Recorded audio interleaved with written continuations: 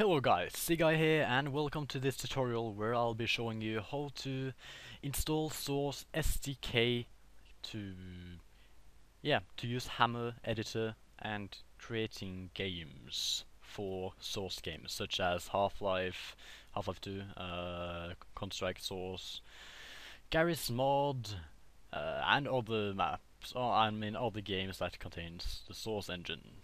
So let's start off. The first thing you want to do is to download Source SDK, and you'll find it in library where you have this option here. Head to tools. Now go to where it says Source SDK. I have added it to my favorites, so it appears on top.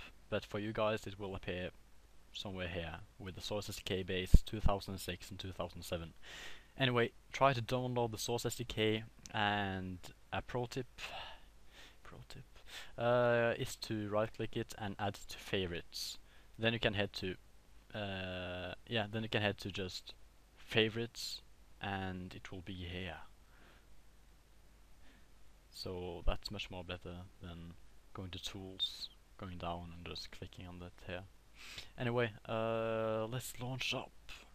It will probably take an hour, or that depends on your computer speed, your internet speed, but it will take some time to download it. Okay, when you open up Source SDK, you will get this window here. You have to go to the game you are trying to make maps for. Well, the engine version, you should head to Source Engine MP, which is the newest version. And I have currently installed and can mod for Team Fortress 2 and Counter-Strike Source, and I think I'll go for Counter-Strike Source. The only thing that's different is the textures. If I choose Team Fortress 2, I'll get Team Fortress 2 textures.